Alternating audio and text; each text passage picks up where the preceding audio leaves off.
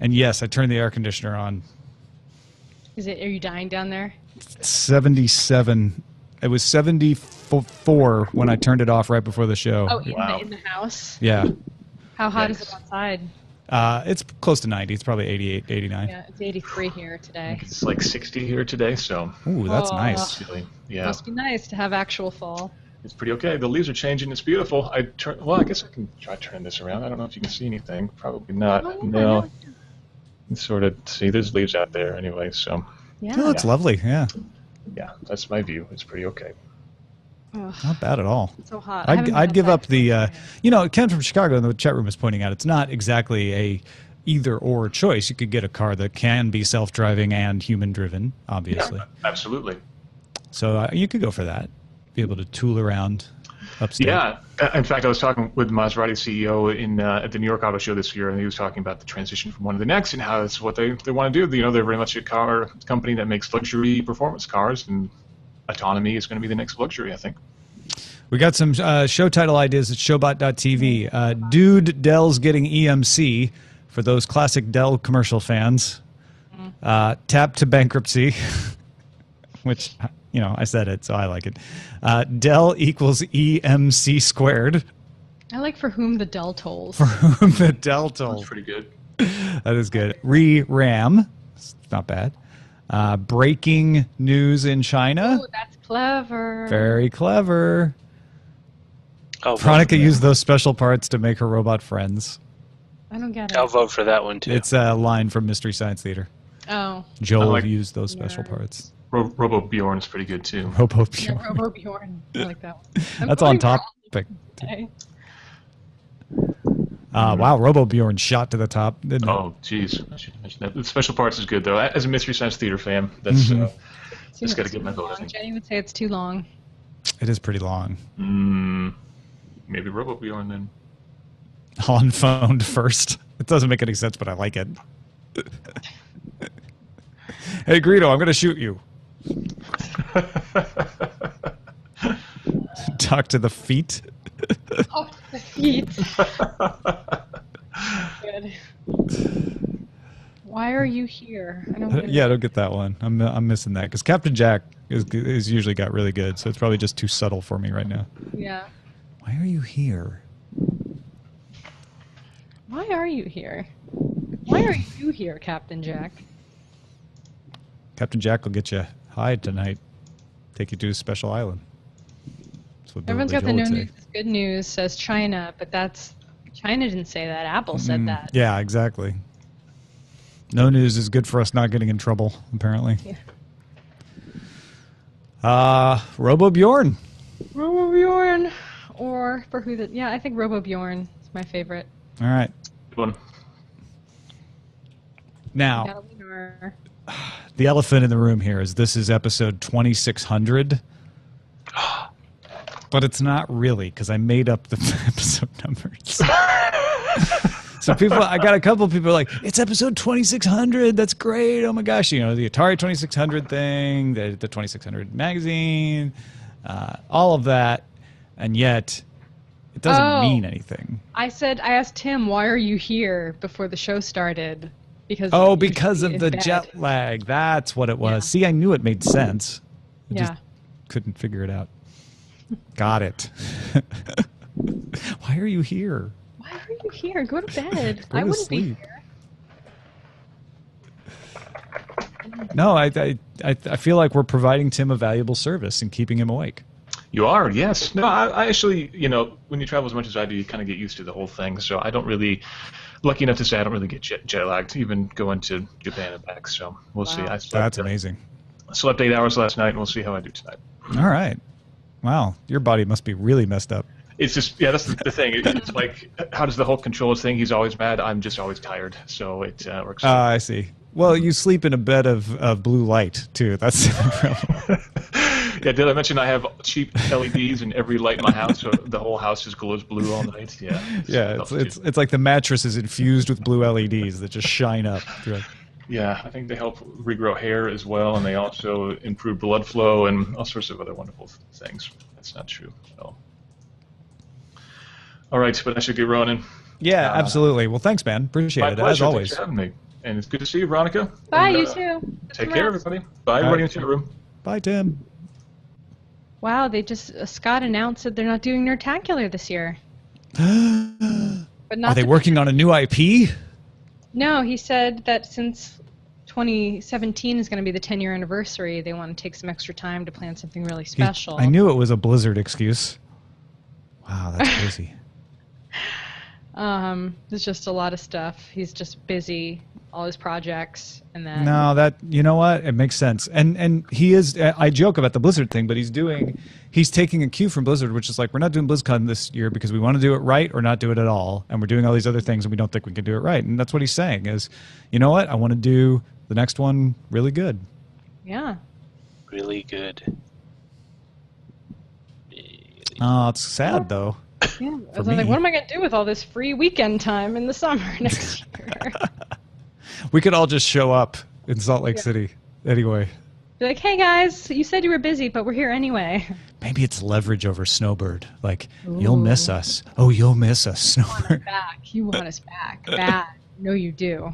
You know what? You can help me move. Okay. Where are you moving? Don't move. Where are you going? Oh, that baby's asleep. She looks cute. Yeah, I'm not trying to talk very loud. That's okay. She's passed out. You got big, strong arms, Veronica. I do. That's pretty good.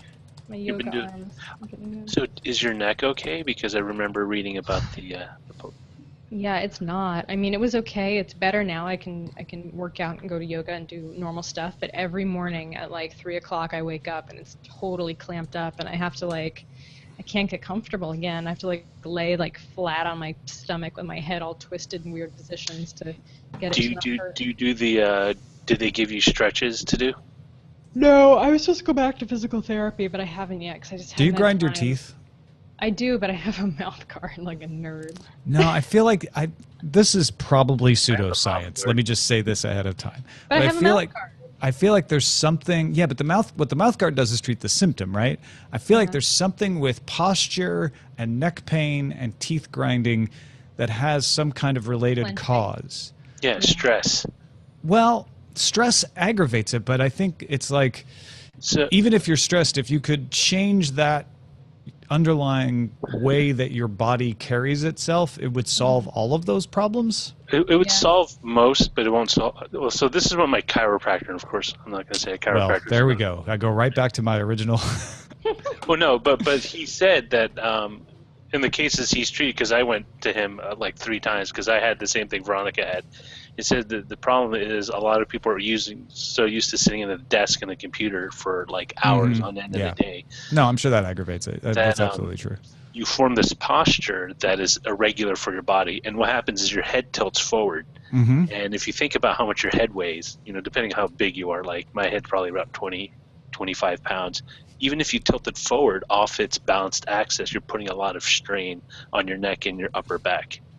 And so the one thing I know is when my dentist told me, like, you have definite signs of grinding your teeth, I started paying attention to it, and I realized that when I kept my neck in a different, more upright position, my jaw relaxed, and I was less likely to grind my teeth, especially sleeping at night. What he told me is that when you walk, you need to look up. He said it's a natural tendency because of smartphones and things for people to look down. Look up. And what happens is you start kind of pushing your body. Look forward, not up. Yeah. Your shoulders It feels like you're looking up, but yeah, you are looking forward. But yeah, exactly. But it feels like you're looking up, but you should look forward. If you're depressed or suffering from depression symptoms, when you're walking, if you keep your shoulders back and keep your head forward, you can kind of trick yourself into feeling a little bit better instead of kind of walking and like slouching. But you feel like, I'm strong. Usually a trip to the bar helps with that. Also, that also yes. But yeah, it's like doing power poses. Being like, I'm big and important in this meeting. Like, hello, I'm here for the interview now.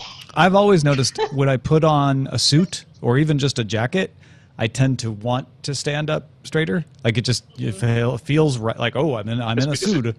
The jacket is kind of a straight jacket. It's designed. Well, I guess that's true too. But I feel like there's a psychological effect as well. Well, maybe we'll have to plan some other kind of fun family trip in July or June instead of Nerdtacular.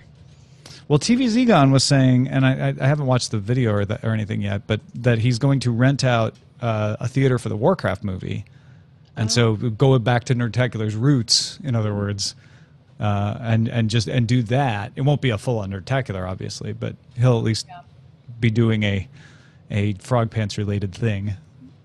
That would be fun. Yeah.